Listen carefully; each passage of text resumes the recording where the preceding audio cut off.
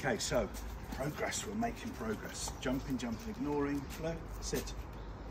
Reward, good, there you go, good. Getting this engagement, getting this focus, blow, blow, ha, sit. Yes, good, reward, right.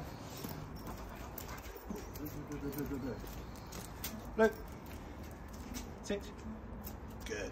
So from the change in the progress from yesterday where he was like, what do you want me to do? He's now got it, the penny is now dropped. And this is what I meant when I said like, every single day, he will make progress, he will get better, he will get better, but you've just got to take into account his attention span. Good, there you go, nice reward, good. Now more reactive on his name. Wait for him to look somewhere else. Now, blow, sit. Nice one, good. Okay, so he's really turned a corner. We put some work into him yesterday, and he's really turned a corner. Let him figure that one out. Again, and this is what I mean about maturity and an infant thought process.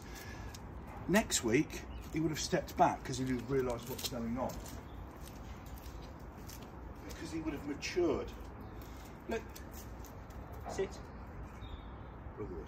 Good. There you go. Good. So no more jumping, or we're controlling the jumping now. No. Sit. So when he acknowledges us, when he comes to us, what we want to do is this: sit. Give him a job. Reward. Give him a command. Okay. But be careful how you reward him, and I'll show you why. Blow. Jumping, okay? Blow, blow. No jumping, okay? So always when you do reward him, give it to him lower than his head, all right? Subconsciously, sit.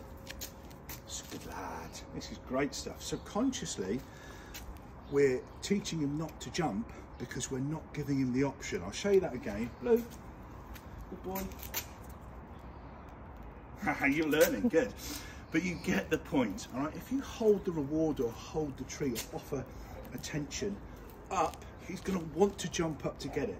Blow, sit. Good. See the difference between sit. Sit.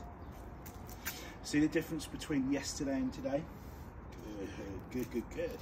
Good. Blow. Sit. Good.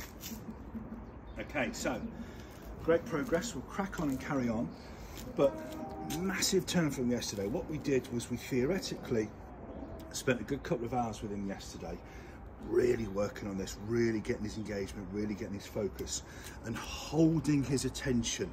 So every time he was distracted, we taught him the benefits of actually looking at us, the benefits of being interactive with us. And as you can see, we've got his attention more now because we've taught him, if he looks at us, something will come. Sit. Good. Well done. Good lad. Good boy.